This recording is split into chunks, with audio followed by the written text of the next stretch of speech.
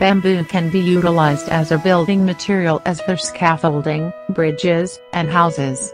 Bamboo, like true wood, is a natural composite material with a high strength-to-weight ratio useful for structures. Bamboo has a higher compressive strength than wood, brick or concrete and a tensile strength that rivals steel. Bamboos are some of the fastest-growing plants in the world, due to a unique rhizome-dependent system. Certain species of bamboo can grow 35 inches (890 millimeters) within a 24-hour period, at a rate of 0.00003 km/h, the growth of approximately 1 millimeter, or 0.02 inches, every 2 minutes. In its natural form, bamboo as a construction material is traditionally associated with the cultures of South Asia, East Asia and the South Pacific, to some extent in Central and South America, and by extension in the aesthetic of techie culture. In China and India, bamboo was used to hold up simple suspension bridges, either by making cables of split bamboo, or twisting whole combs of sufficiently pliable bamboo together. One such bridge in the area of Zion is referenced in writings dating back to 960 AD,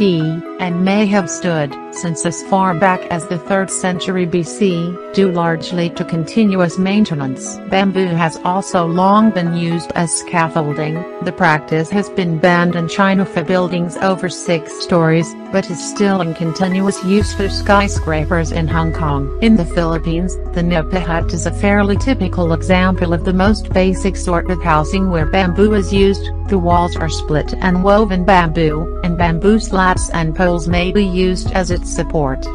In Japanese architecture, bamboo is used primarily as a supplemental and/or decorative element in buildings such as fencing, fountains, grates and gutters, largely due to the ready abundance of quality timber. Various structural shapes may be made, by training the bamboo, to assume them as it grows. Squared sections of bamboo are created, by compressing the growing stalk within a square form. Arches may similarly be created, by forcing the bamboo's growth into the desired form, costing much less than it would to obtain the same shape with regular wood timber. More traditional forming methods, such as the application of heat and pressure, may also be used to curve or flatten the cut stalks. Bamboo can be cut and laminated into sheets and planks. This process involves cutting stalks into thin strips, planing them flat, and boiling and drying the strips. They are then glued, pressed and finished.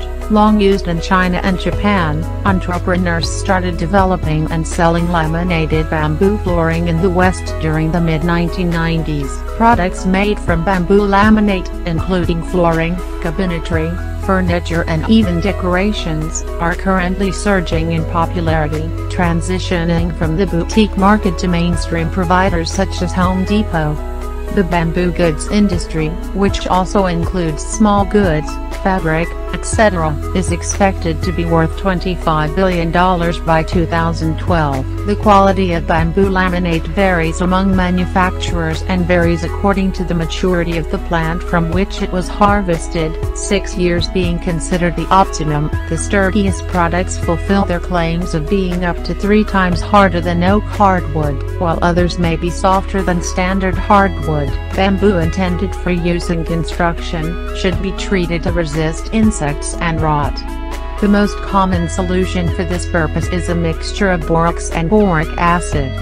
Another process involves boiling cut bamboo to remove the starches that attract insects. Bamboo has been used as reinforcement for concrete in those areas where it is plentiful, though dispute exists over its effectiveness in the various studies done on the subject.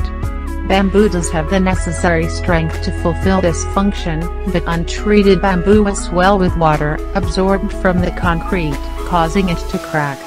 Several procedures must be followed to overcome this shortcoming. Several institutes, businesses, and universities are researching the use of bamboo as an ecological construction material. In the United States and France, it is possible to get houses made entirely of bamboo, which are earthquake and cyclone resistant and internationally certified.